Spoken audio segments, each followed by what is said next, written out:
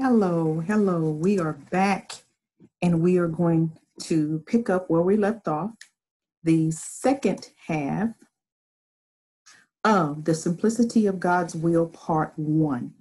As promised, we are now going to pick up with the second half, so I hope you're ready. This current slide that we're looking at, you will never go wrong. You will never go wrong waiting it out.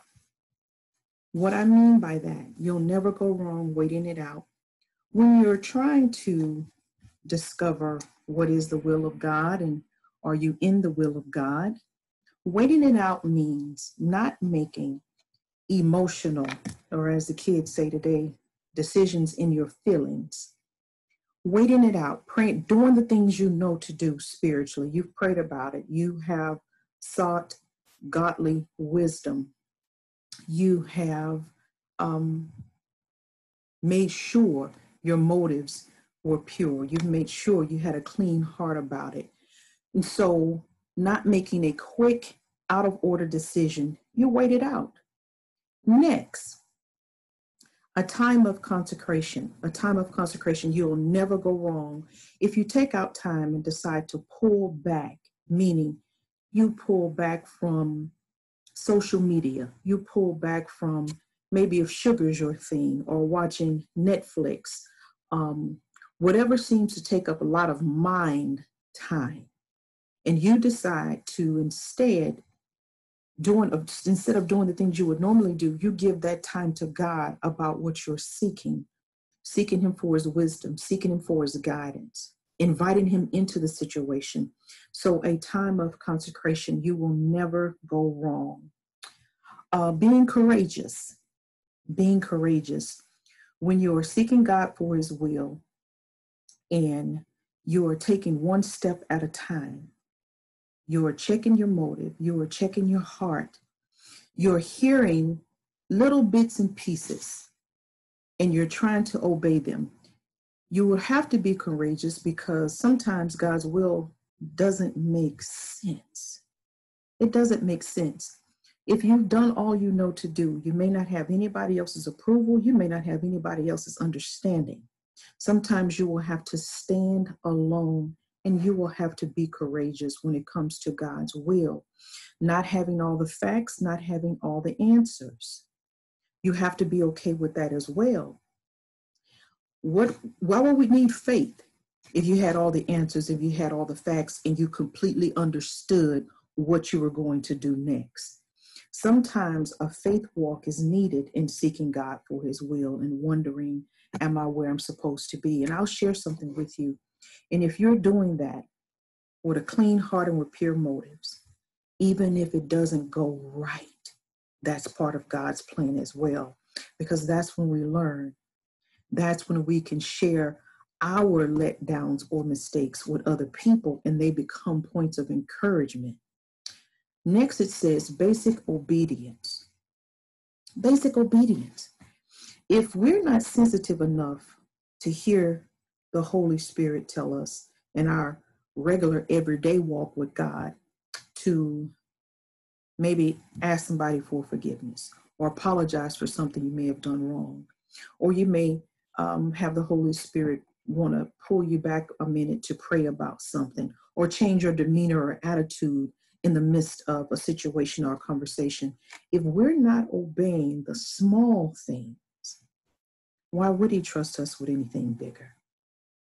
Because we have to learn the sensitivities and the obedience at one level before the next. There are no professional athletes that decided at home, I'm going to be a professional athlete, and went out the next day and became awesome. There was some practice, there was some sacrifice, there was some getting it right, there was some getting it wrong, there was some maybe being humiliated, having your pride hurt. Think about it that way.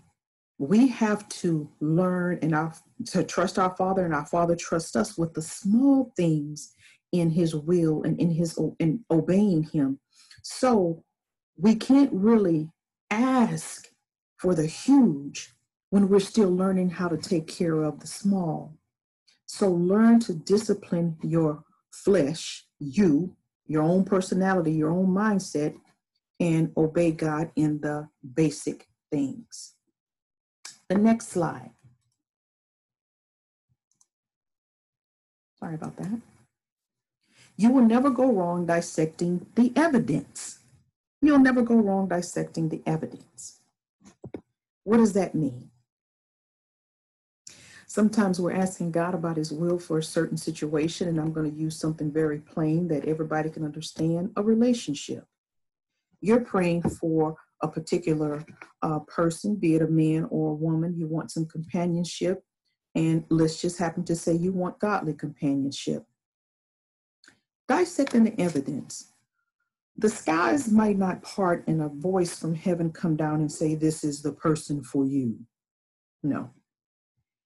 You're going to ask God that question, and then you're going to watch with these eyes, discernment, the spirit inside of you speaking small instructions. Is this person patient? Do I notice this person praying on their own? Do they have a spiritual life outside of me? Are they walking in a godly manner? You'll be able to see those things just by keeping company with them. Or are they the exact opposite of that and you just want it to be what you want it to be? Okay. And then if it's not quite what you expected it to turn out, oh Lord, no. You have to dissect the evidence. Use common sense, plain old discernment sometimes when it comes to God's will. Using disappointment and discouragement and failures and unmet expectations as tools of power and growth. Oh, those were some of the hardest parts of my life, but now have turned out to be some of the richest. Things will not go our way. You're promised to be discouraged. You will have unmet expectations. What do you do with them? What do you do with them? You use them for change. You use them for wisdom. You use them to reset your perspective. You use them to hear God. And you use them to move on. Pray for revelation and perspective. There is nothing wrong with seeking God for his will and asking him, reveal to me what I don't see and give me a perspective about this circumstance other than my own. Move past my desires, move past all of my experiences that shape the way I see, and allow me to see this with your eyes according to your will. And he will, if you honestly ask him to. That's one of my most favorite prayers for revelation and God's perspective.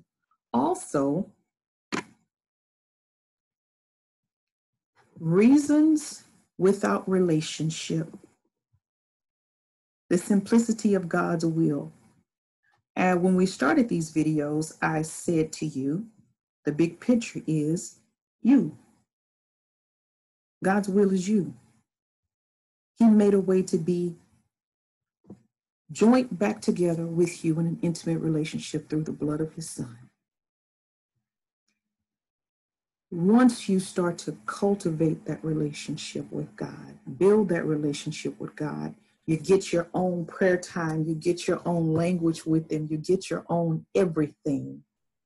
He will reveal more clearly than ever in your life his will daily, his will for situations, his will for your life, and on and on and on. Do we want God or what he can do for us? What does an intimate relationship with God look like? What do you do to build it? You do the same thing you would do with a regular relationship. Do you have a relationship with anyone right now that you don't talk to, that you don't spend time with, that you completely ignore? If so, I bet it's not a very good relationship. So you start small, you carve out 5 minutes, find you a devotional to read, or if it's just one scripture, because that's how we find out about God, is reading his word. You talk to him. You cry out to him. You say to him the things you won't say to anybody else. You ask him for strength. 5 minutes become 10 minutes. 10 minutes becomes 15 minutes. And before you know it, you will know in an instant when you're praying and you have peace about something, or you're talking to your Father and you don't have peace about it. And then peace will become your guide. You will be just that sensitive in your relationship with God. I left here some scriptures for you to reference. Also, at the bottom of your screen, it says, intimacy with God is the deepest form of healing, freedom, wisdom, purpose, and so on. The deepest form of all of those things you will find in a relationship with God. I promise you will never find them in man, in humanity, or anything this world has to offer. Let's move on. And I believe this is our last slide. Growth is always in order when we're seeking God for his will, the simplicity of God's will. You want to know something real simple? The Lord wants us to grow up and be mature in him, so that the little waves of this world, the little ups and downs in life, won't cause us to drown every time things are not going the way that we want them to go. So growth is always in order. I've left several passages here on your screen: Ephesians 5, Colossians 3, Galatians 5 and 6. As you read them, look for the love of God as you're building a relationship with him, so that you can discover more about him. Look for an instruction, search for a promise, and pray that promise if you're so led to. A conviction that leads to repentance. One thing about the word, it's loving truth. And if it grabs your heart and causes you to repent. Repent. And then it also says here, a cry for help to change. I've never been successful changing anything on my own. Ask God for strength and knowledge about the Father. Write down something you discover about God as you search those scriptures. I look forward to you doing that homework. Now, if you have any questions or questions you would like for me to answer, and if you are looking at this from our website, all you do is just get in touch with us through one of those modes of communication. Also, I think it's email, phone, my phone number, let's see. And there is also a way through the website to contact us for prayer and any other concerns. But we're also on social media, Facebook, Instagram, and Twitter. Please come out and see us for our monthly sessions, the second Saturday of every month, except April. April is going to be the third Saturday, because the second Saturday is the Easter weekend. So just for my soul discipleship ministry, hope to see you in one of our monthly sessions. All you got with these two videos were the clip notes. In person, it is something else. All righty for now. Always remember, God is truly the lover of your soul. Bye-bye.